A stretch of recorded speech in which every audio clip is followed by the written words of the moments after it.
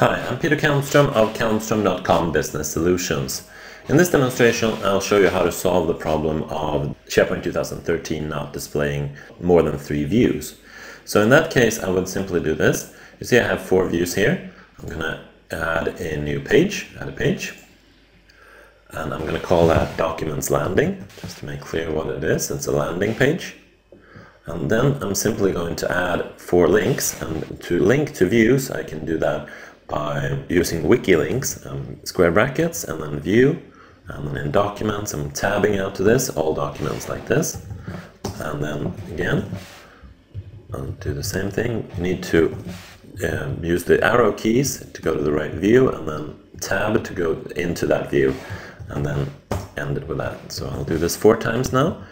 The little view, and then the documents, and then the grouped view like that.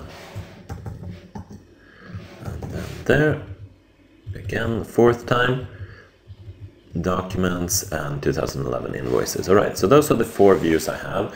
And of course, I recommend that you tidy this up and make it more beautiful. Maybe do a bulleted list like that, or make it nicer. You can do 4 images or whatever type of link you like. But anyhow, this is my landing page now. So there you see that I have all my 4 views. So what I will do instead, now, of having this documents in the quick launch, which is probably the most common ways of going into the documents, is that I'll remove this link. So I'm going to go into edit links, remove that link, and just drag and drop this one in here.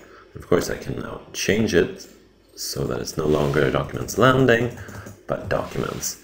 And then I can drag and drop it up there and just save it. So now it looks exactly the same. So if I go to my finance homepage, and there's my link to documents, which is the one I usually use. And I click there, and then I go to the landing page, and I see all the views in all their glory. So that's a solution. Then, of course, if you click into one of those, then you will still only see 3. So it doesn't 100% solve the problem, but you want to make sure that users have the option of seeing all the views. Then that is a simple solution to doing that I did in under 3 minutes. So thank you for watching this demonstration.